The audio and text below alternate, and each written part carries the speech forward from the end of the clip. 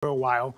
This is not any new information to any of us, so we need to tackle that issue immediately. If that would be my suggestion. We'll reach out to you. Thank you, sir. Thank you. I yield back. Thank you. Mr. LaTurner.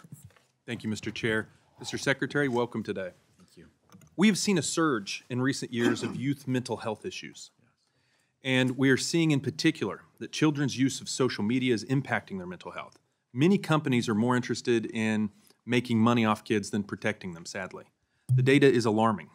For example, the rate of eating disorders has doubled amongst adolescent girls, and children's hospitals are seeing a surge of children showing up with serious mental health issues, including a 67% increase in referrals at Children's Mercy in my own state. The NIH has begun working on a study to better understand the impacts of social media on mental health. Are there any current findings that you can share with us today? I'd like to tell you that we've had some definitive research done and we can give you findings, but I'm not aware of it. I can make sure we check with NIH, and if you'd like us to follow up with you, we can. But we are I think there's not just NIH, but a number of agencies, a number of private sector and academic research institutions are trying to look into this as well. Well, that's what I want to talk about. What is HHS doing to prevent, research, and intervene early when a child is struggling with their mental health, especially in the case of serious mental illness like eating disorders?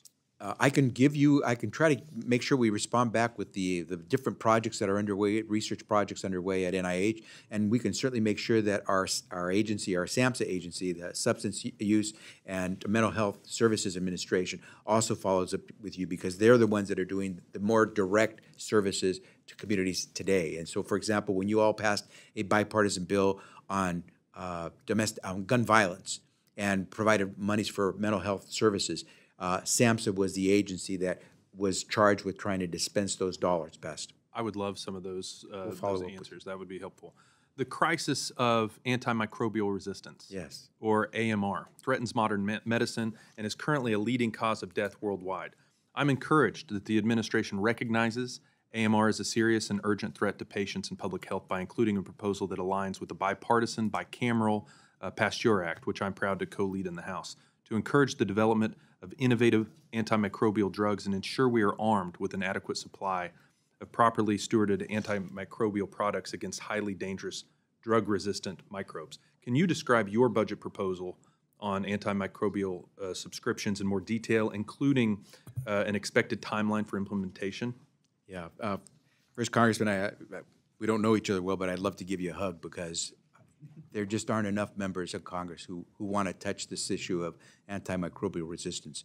And in so many ways, as you know, people are dying at rates that sometimes surpass COVID.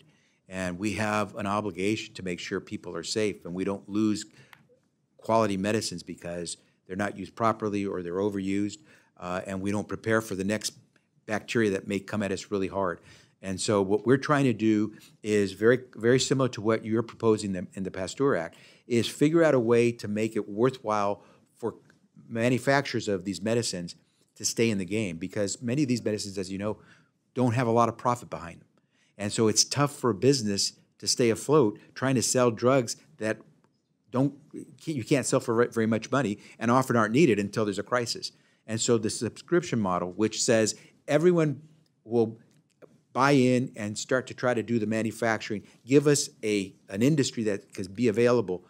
They can do that because we'll have a subscription model where everyone pays in early, so there's money to be had, so you don't have to wait till there's a crisis to know that you get paid for your good work in manufacturing a particular medicine. I appreciate that. Of the over 100 million Medicaid enrollees, approximately 40 million are able-bodied adults. Over the past several years, your administration has revoked multiple waivers, allowing states to test work requirements for these able-bodied adults on Medicaid. At the same time, we've seen data from state Medicaid agencies indicating that many of these same able-bodied adults are not working at all. We've had work requirements as a core principle for participants in the TANF program for decades now. What is your opposition to allowing states to experiment with policies to move these adults from welfare to work? And so, Congressman, let me make sure I'm clear, because you mentioned both TANF, the welfare program, and Medicaid, which is a healthcare program. So tell me where you want me to focus. Well, focus specifically on the on your revoking multiple waivers, allowing the states to test work requirements. So this is in regards to Medicaid, which offers waivers to The states. 1115 waivers. 1115 waivers are part of the Medicaid program within the CMS agency.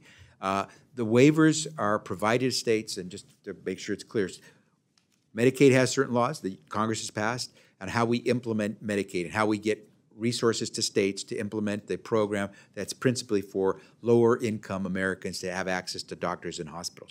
Medicaid, it's a matching program where I'm running out of time. I'm sorry. Get to the core of my question, Okay. which is my observation that there seems to be an opposition to allowing states to test things like work requirements. Sure. The Medicaid program's focus is on health care, making sure health care is improved. If you look throughout the Medicaid statutes, you won't find a single word that says work requirements. And what we do is we make sure that any proposal by a state, whether it's direct Medicaid servicing or through a waiver of those servicing requirements, that the health of that individual who will be impacted by the waiver improves.